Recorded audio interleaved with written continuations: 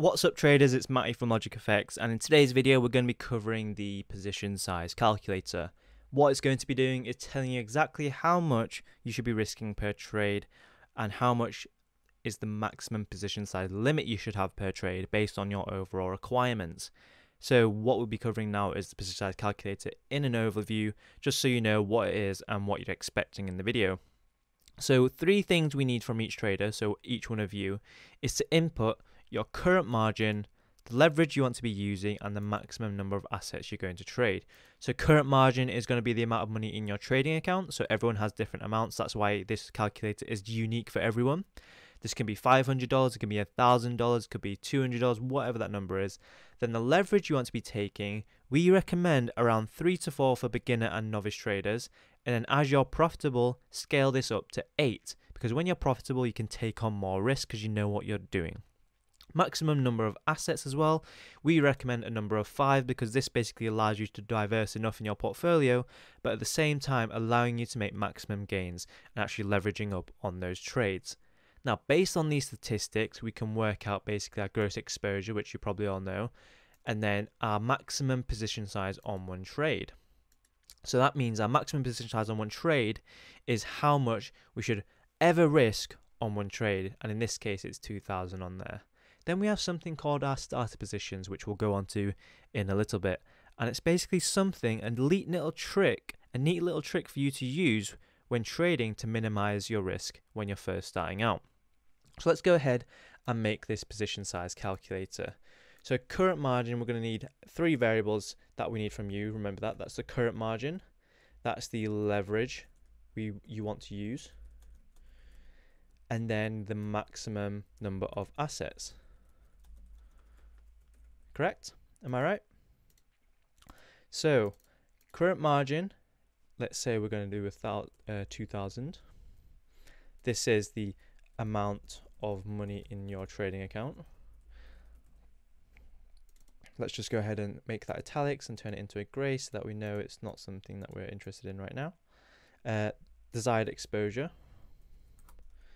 Desired exposure you wish to take.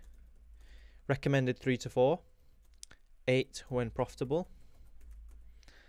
Again, let's go ahead and use format painter tool, make that grey so that we know it's out the way. Max number of assets or trades, as you could say, you will have open at any one time. Now this is suggested 5 to allow diversification on your portfolio, but also maximizing the amount of risk you can be taking per trade. Let's go ahead and change this 2,000 value to a currency value. Go ahead and go down to United States dollar. So that's what we've got here. And let's go ahead and round that number off. So desired leverage, remember novice traders 3 to 4, let's put 4 for this example. Maximum number of trades ever, 5. You can have less than this if your current margin is lower than, let's say 2,000. You're probably only going to have a maximum number of assets of probably around 1 to 3 right there. So these are the 3 main variables that we need to be using when calculating our position size.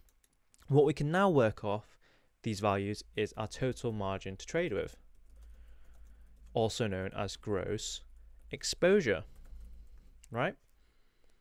Let's go ahead and use that format painter tool over here to comment that out. And this will be basically our current margin times our leverage used. In this case, we have 8,000 total to trade with based on our personal exposure requirements. And using this, we can then work out exactly how much our maximum position size on one trade should ever be. So a single asset limitation, position limit. Let's go ahead and comment that out so we just know what it means. It's really good to make notes on all these things that when you're going ahead, just so when you come back to it, you know exactly what you were talking about in the Excel tutorial. So max position size on one trade. So to do this, we're going to use our gross exposure, which is our current margin times our leverage, and then we're going to divide that by the maximum number of assets we're going to trade. This gives us a single asset position limit of 1,600, and it basically means on any one trade, you should only ever be position sizing 1,600. Any more than that and you're over leveraging your position. This is basically how you work out whether you're over risking or not. But just because we have that starter position, we have that max position size of 1,600, it doesn't mean we start and place our trade with that, does it? What would you do as a smart trader if you know that your maximum position size on one trade is 1,600? Well, you don't go ahead and risk the whole 1,600 as soon as you think you have a good idea. You use something called, let's say, a starter position, or a position size which is less than your maximum size. And this case it'll be 50%, and then we're going to have another one of 25%. So let's go ahead and make them a bit bolder. So starter position size of 50% would basically just mean half, so divided by 2, of our maximum position size limit. So if we are a more risky trader, we might start with a position size of 50%. If we're a conservative trader, we'd take on less risk at the start and minimize our risk. We might start with a 25% position starter, which is half of that half, so $400. That means, for example, when we're trading, we get an idea ready and we're ready to put on some position. We don't start with 1,600, we start with the 400 or the 800 based on how our character is, how our personality as a trader is. And then as the position moves in our favor, what's happening is we can scale in. So we can go from 400 all the way to 1,600. So if it goes to a 1 to 2 risk reward, we might bump up the numbers and increase our position size to the 850% limit. Now let's say it goes all the way to, let's say, a 1 to 3 risk reward, then we might want to bump up to the full max position size limit on one trade to 1,600, and then we expect that trade to trend in our favor. And this way we've encapsulated the maximum leverage we want to be using per trade, and also maximizing our gains on this trade as well. That's basically the position size calculator in a nutshell, and exactly how you could make it yourself.